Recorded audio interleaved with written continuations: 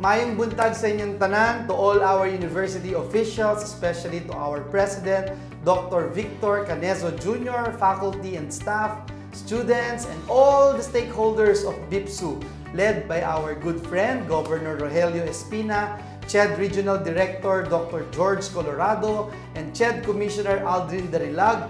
Happy, victorious 48th founding anniversary to all of you.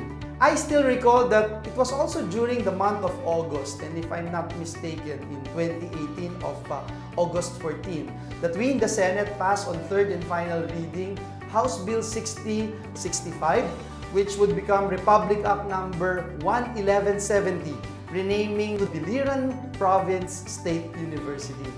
The fresh mandate of our university augurs well to the aspirations of BiPSU to be the leader in research and innovation for human empowerment and societal development.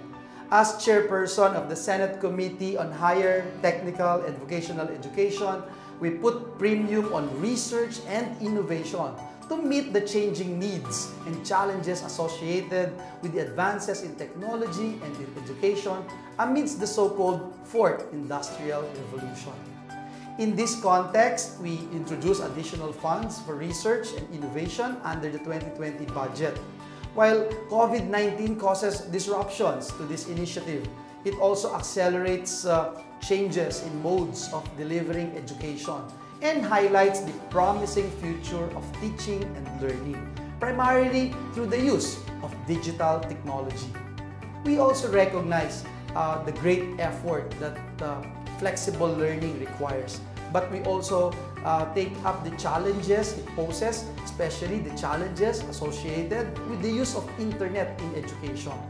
In fact, in our recent hearing, we learned from PASUK that only 34% of students in SUCs have internet connection at home.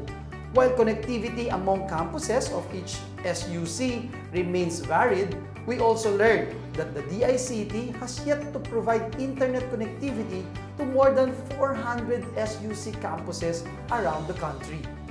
Hence, we put and placed a 3 billion peso fund for the development of smart campuses in state universities and colleges under Bayanihan 2.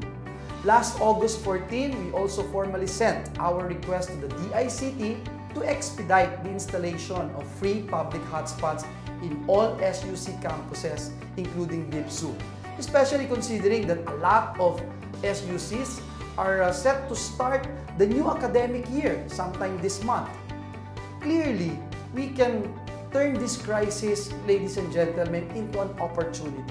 Turn opportunities into concrete actions and thrive in the new normal. Today, no one can demonstrate this capacity to thrive in the new normal better than BiPSU.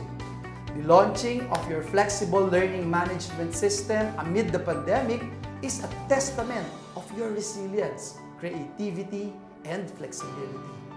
Habang ginagawa po natin ang lahat para makatugon sa mga hamon at pangangailangan hatid ng new normal education, nawa po'y magkaroon din tayo ng mas klarong metrics o impact evaluation tools para po masiguro natin na tayo ay nasa tamang daan.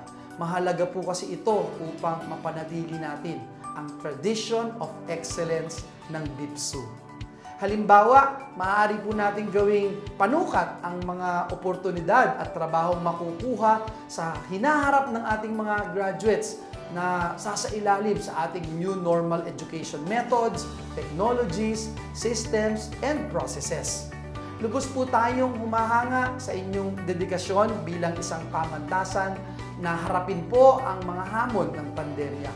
Muli po, nagpapasalamat tayo sa lahat ng kawani at mga guro ng BiPSU, lalo't higit sa skeleton workforce ng universidad na patuloy na nagtatrabaho sa loob at labas ng campus para lamang matiyak na magpapatuloy ang edukasyon ng ating mga estudyante.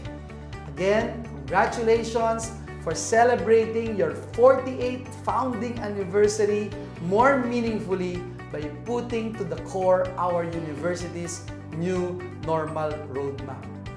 Happy, victorious 48th anniversary, and may God bless you all.